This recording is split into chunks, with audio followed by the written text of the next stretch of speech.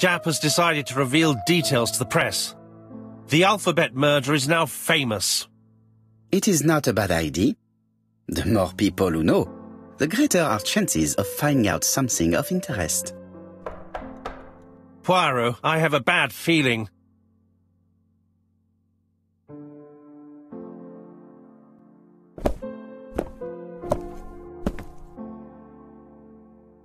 Poor Mr. Poirot, not so good at these little criminal matters as you thought yourself, are you? Rather past your prime, perhaps. Let us see if you can do any better this time. This time, it's an easy one. Churston on the 30th. Do try and do something about it.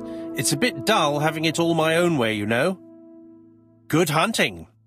Ever yours, ABC.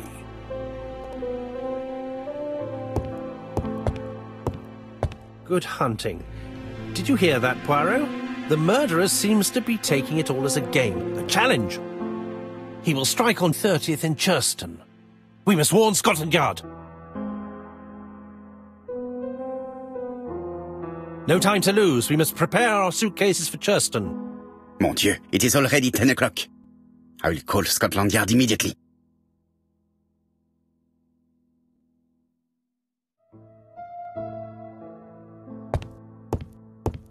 In his haste, Hastings tore the envelope.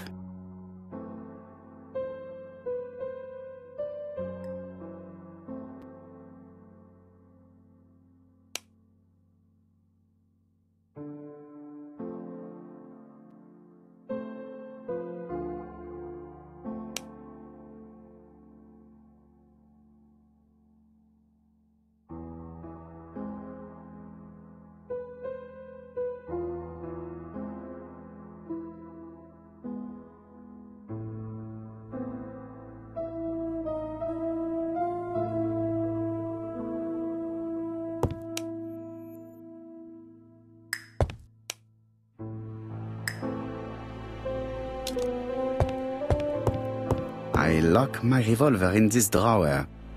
I've not used it in a very long time.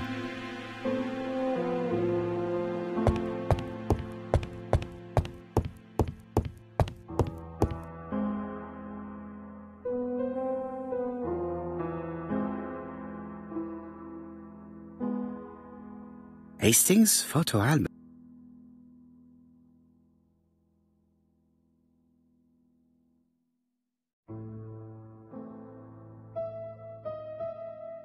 Hastings' photo album. He is very proud of his bag.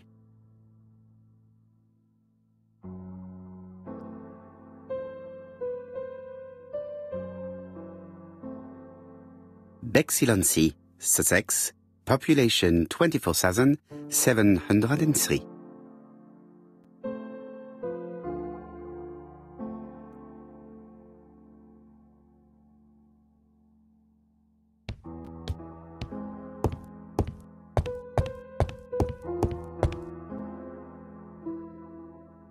Daily Flicker, July 30, 1935.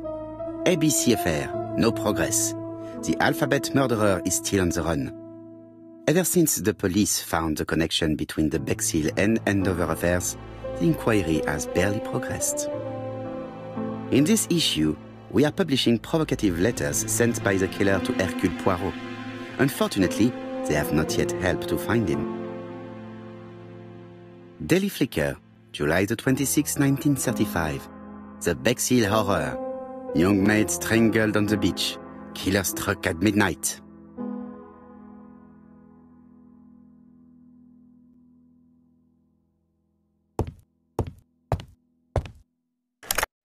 Hello, chap. We received a new letter from ABC in the 10 o'clock post. Where and when? In Churston. Today. Today? I'll inform the population immediately.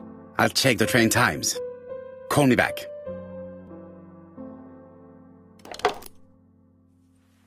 It is not a good time.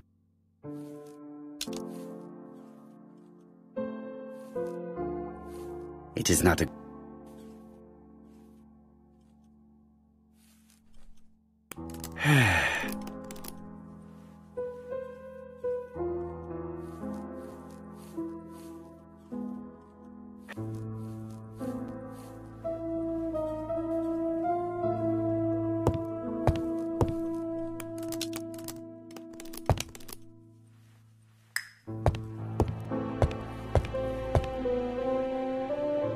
Poor Mr. Poirot.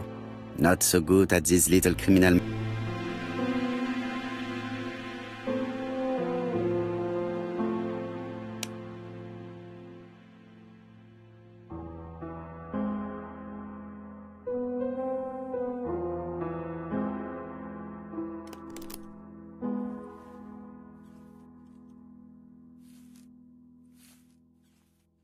It is not a good...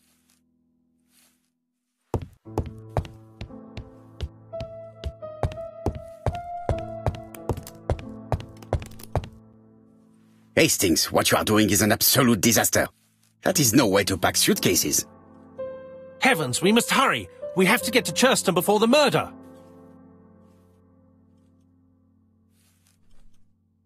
Hastings' order and method are always necessary, regardless of the circumstances. Okay, okay. I'll let you pack them. All the same, it really is a disgrace to leave your belongings in such a mess.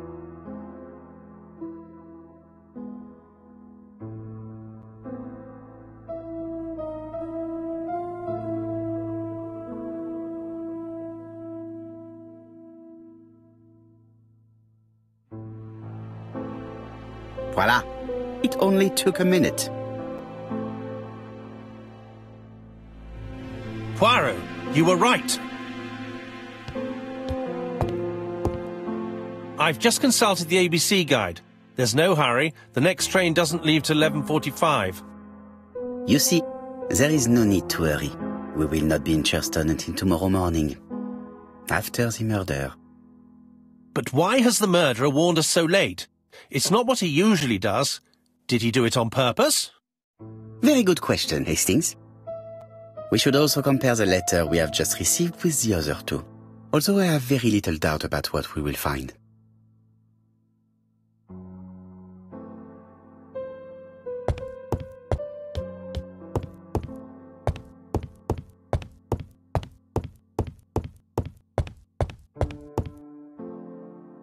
Right, let us compare this new letter with the second one. Let us examine this more closely. Certain characters in the two letters may have similar defects. Yes, this...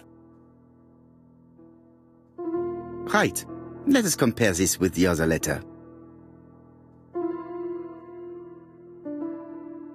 Yes, the I characters in the two letters. I have to find some other similar... The W is not... Nothing to report for these characters.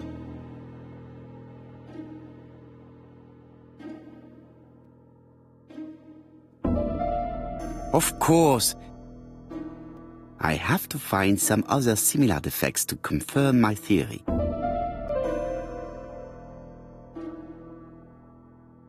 Yes, the A appears to... Right, let us compare this with the other letter. That's right, the A characters in the two letters do indeed have the same defects. My theory was right. These two letters were written with the same typewriter. Let us now try and get our brain cells to work.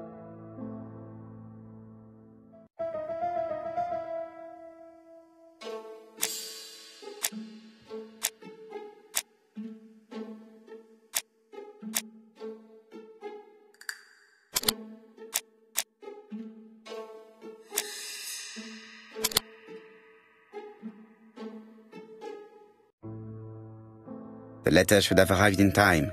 The postmark shows that it was sent 3 days ago. However, our man made a mistake in the address, which explains the delay. All the same, the post office took their time correcting the error. Come on, Poirot. Your address is not quite as well known as that of Scotland Yard. Poirot, the telephone. It must be Jap.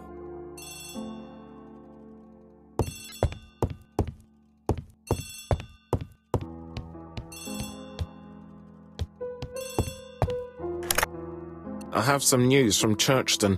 Bad news, I'm afraid. Sir Carmichael Clarke was murdered while out on his evening walk. Sir Carmichael Clarke. The name is familiar to me. He was a famous throat specialist, one of the best in London. A wealthy man, he retired to Combside, a beautiful house by the sea. He collected antiques. Are you going there? Yes, let's meet on the train.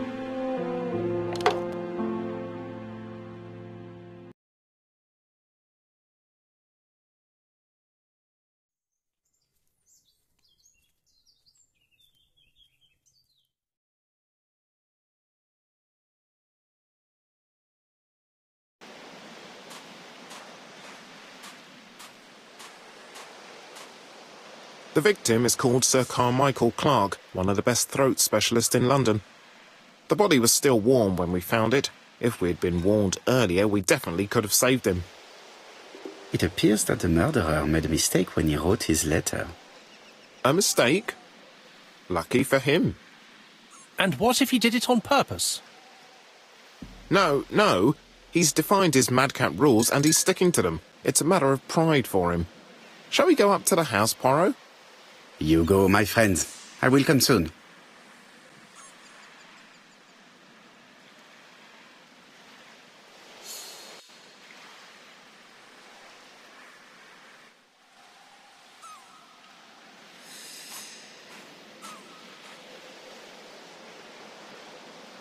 This place is very calming.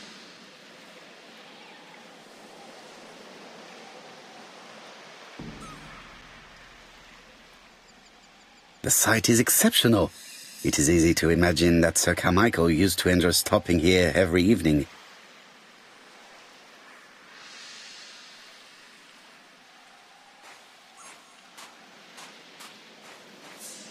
The body is just in front of a bush, one of the only bushes in the surrounding area. The vegetation behind the bush has been trampled.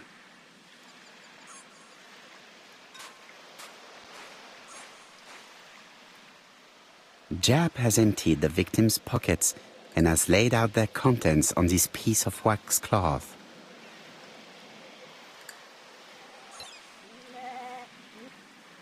It is pointless.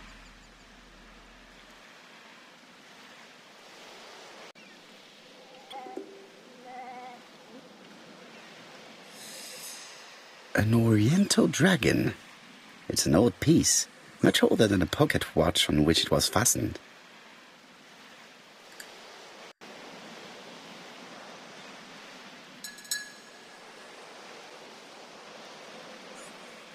Nothing appears to be missing from this wallet.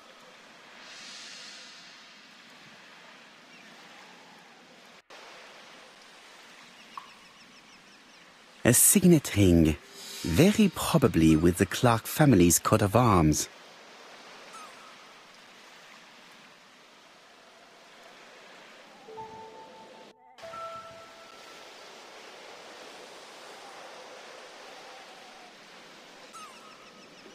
Apart from the wound to the throat, the body is untouched.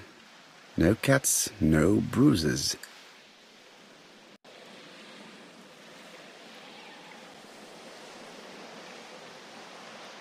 An ABC guide, the murderer's customary signature, covered in blood this time. Sir Carmichael's throat was cut. It's a clean incision, a professional murder. The gravel on the path has been sprayed with blood that covers a conical-shaped area, which starts at the body and becomes wider as it moves further from the bush. Let us now try and get our brain cells to work.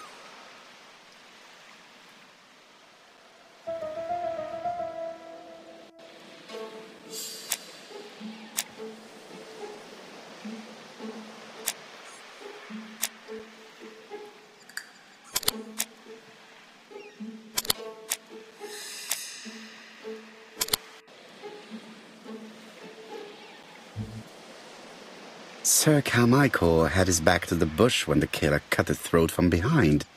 A fatal blow that sprayed blood over a range of more than 1 meter. Let us now try and get our brain cells to work.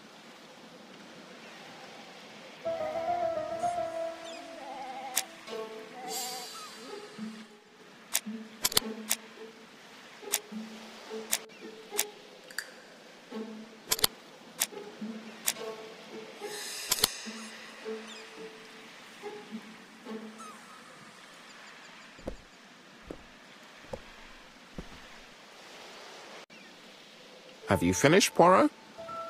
Chief Inspector, many questions remain unanswered, but I am certain of one thing. The killer has prepared his crime very carefully. Quite right. He must have known Sir Carmichael's movements well to plan such an attack.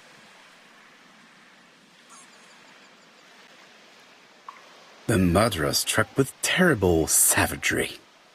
Yes, blood flowed. It's the first time he's attacked a man. He armed himself accordingly. Have you spoken to the victim's family, Chief Inspector? I've spoken to the brother, Franklin Clarke. I didn't get much out of him. He's yours. I must get the body removed.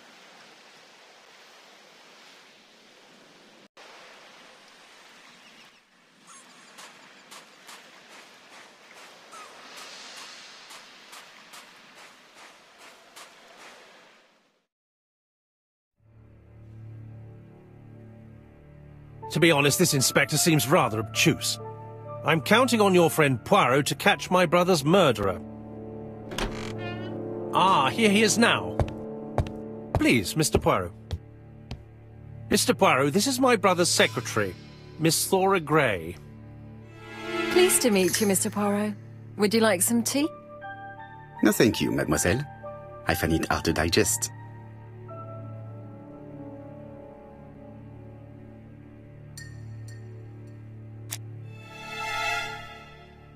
There is something elegant about her.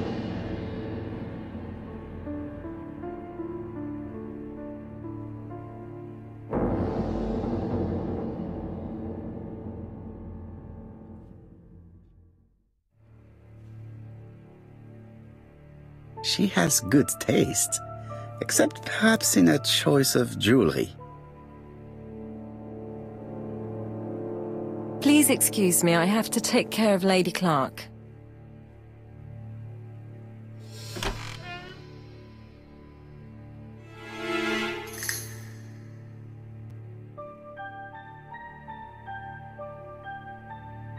It is a once-in-a-lifetime opportunity to question him. It is a once-in-a... My brother's wife is gravely ill. You will probably want to question her, but I fear that it won't be possible today.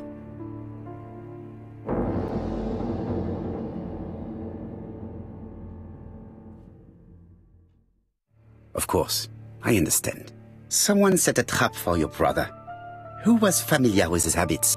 Everybody knew he took his evening walk at 8:30, and that he always followed the same path.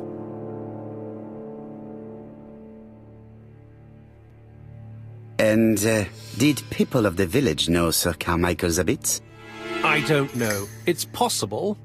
What were you doing last night? After dinner, I went to my bedroom. At 11 in the evening, the telephone rang. It was the police. I went to look for my brother.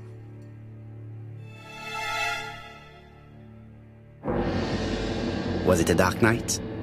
It was a new moon. I took a lantern. So it was you who found the body? Yes, along with the gardener. Have you seen any strangers around the house recently? No.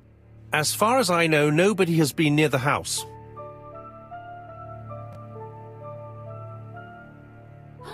Miss Clarke. Oh, Lady Clarke must have fallen from her chair. I have to help Miss Gray get her up.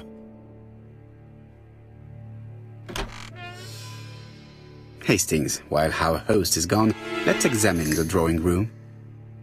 But, Poirot, a gentleman shouldn't... I take full responsibility. All you have to do is to leave the drawing room door ajar and let me know if anyone is coming.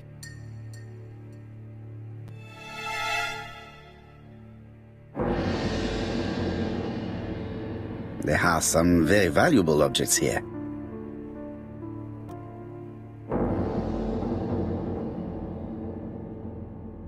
Traditional Chinese map. Facsimile. South is on the top of the map.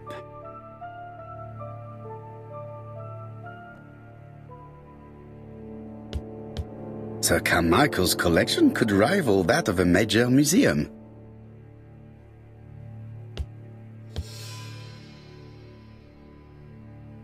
The interior is richly decorated.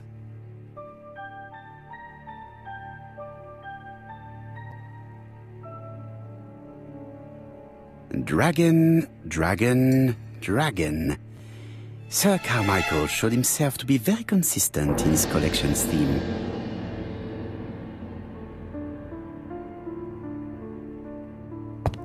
Sir Carmichael's...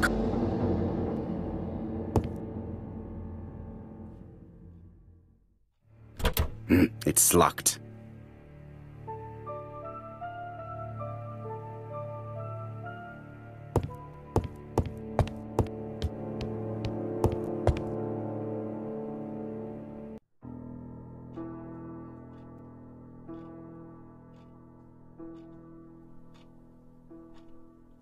Turtle, the dragon, the crane and the tiger. I think I've already seen this motif somewhere.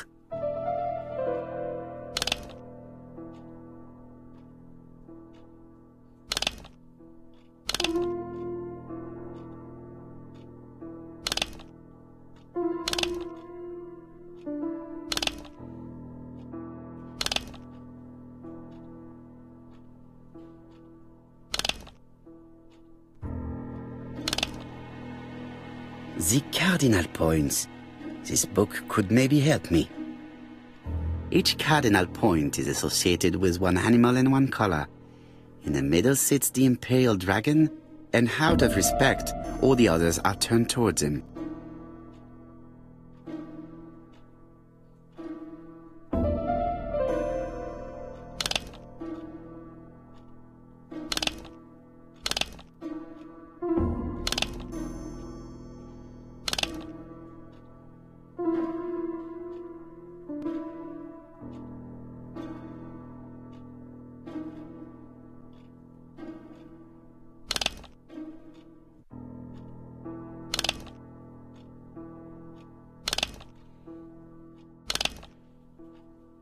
The position of each motif is correct, but they are not turned the same way as on the table.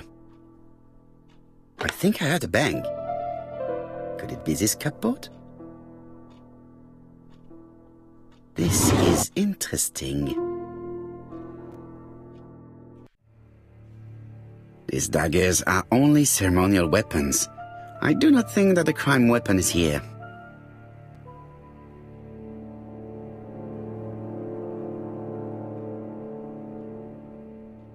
Ernest Logan, MD, Brighton Cancer Institute, 201 Dusk Road, Brighton, Sussex. To Sir Carmichael Clarke, MD, Comside Churton, Devon. Brighton, 1935, January the 5th. As a man of science, I owe it to you to be completely frank. Lady Clarke, your wife is suffering from a generalized terminal cancer.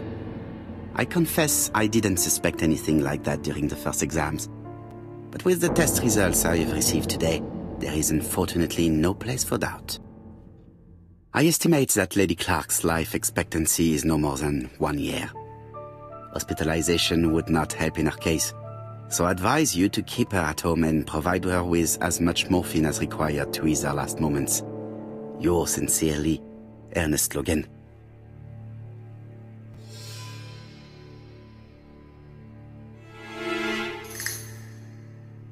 Here's Miss Grey.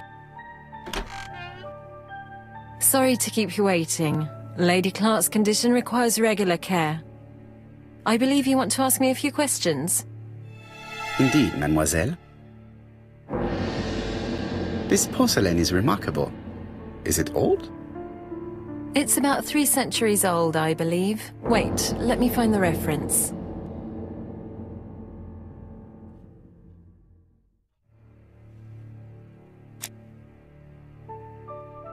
She appears to be very flustered.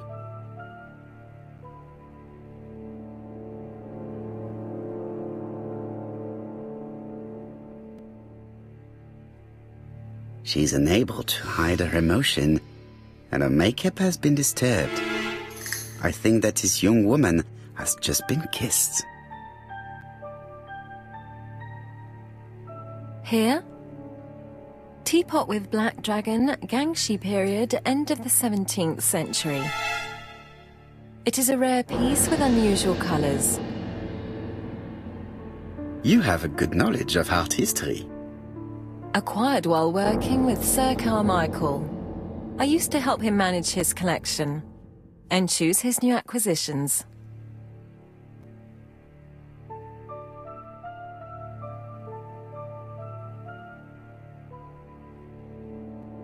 Did you have a good relationship with your employer? He treated me well, and I am sorry for his death. Have you seen any strangers hanging around in the past few days? No. Nobody has been near Comside.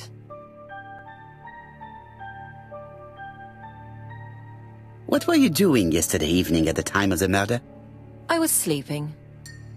I was woken by the telephone at 11. I heard Franklin Clarke speaking with the gardener. They left with some lanterns and they found the body.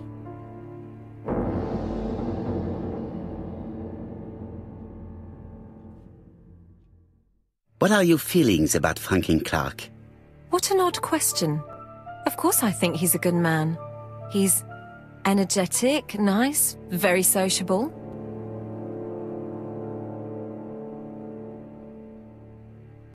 Miss Gray, if I may be so bold, please do not take offence. My friend has rather unusual methods, but all he wants is to find the murderer. Yes, I understand.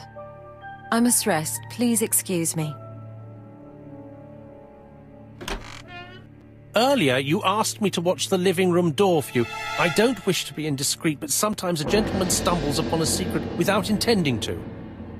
That is sometimes the case. And I saw Franklin Clarke kissing Miss Gray at the foot of the stairs. Do you think this is a common occurrence? No, I saw emotion, intensity. I think it was their first kiss. Well done, mon ami. Well spotted. However, I don't think I completely understand this business. Why did Sir Carmichael not defend himself? He appeared to have been active and strong. The murderer did not give him a chance. Let us try and reconstruct the scene.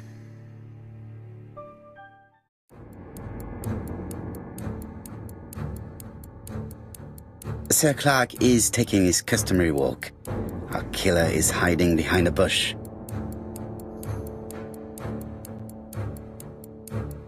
The old man walks quietly along the gravel path.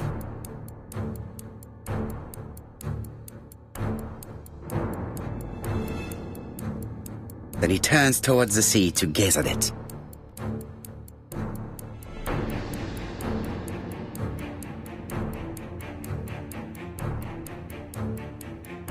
The killer leaves his hiding place on the right-hand side. He approaches silently over the grass.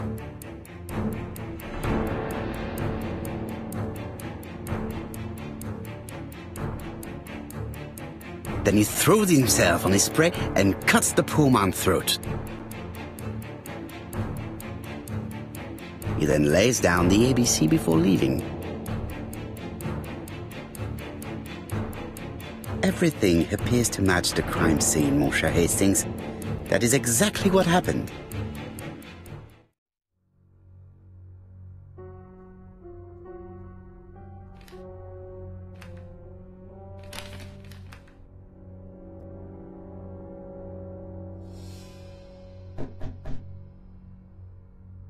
Oh, just a minute. I'm getting dressed.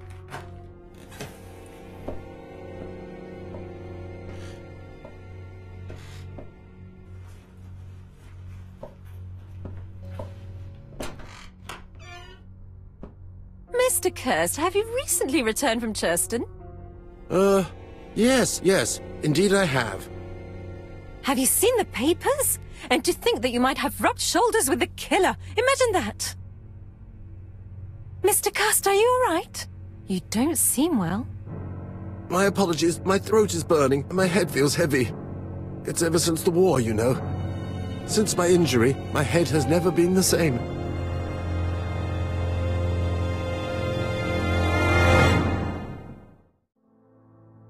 Poirot, it's a pleasure to be with you again after all these years. I looked for a gift to thank you, and I found this propelling pencil. An authentic collector's item. You spoil me, mon ami. And you more so by sharing investigations. Do not underestimate the help you are to me, Hastings. Intellect is not everything. There is also goodwill, and you are not short of that. Later, I will ask you to help me tidy up the room and bring some chairs. Our guest will be here soon. Ah, is Thora Grey coming? Naturally. She is a fascinating young woman, n'est-ce pas? Oh, come on, Poirot. I'm a married man. And Miss Grey has already been courted by Franklin Clarke. Poirot, our guests will be here soon. We must prepare ourselves.